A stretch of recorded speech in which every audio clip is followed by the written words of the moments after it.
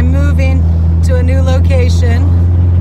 I'm trying to get my business up and going, which is a tutoring service and like government documents, visa, application, passport, immigration help, because my doctorate's actually in public administration, so I can help people to get their paperwork straight. And that's all my stuff in the truck in front of me. And this is all the rest of my junk. So I live pretty frugally here. The location I'm moving to is going to be my office and my home. And it's going to be in US dollars, which is a little pricey for my venture, but I got to start somewhere.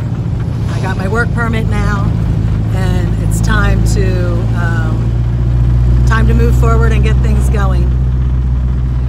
So anyway, this is a move in Jamaica. Everything's on the back of that truck and in my car.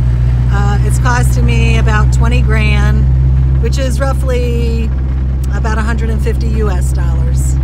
So I struggle when I watch people pack my stuff up, but anyway, it all got on there safe and sound, and a shout out to these guys. I appreciate them showing up, because showing up is 90% of everything in Jamaica.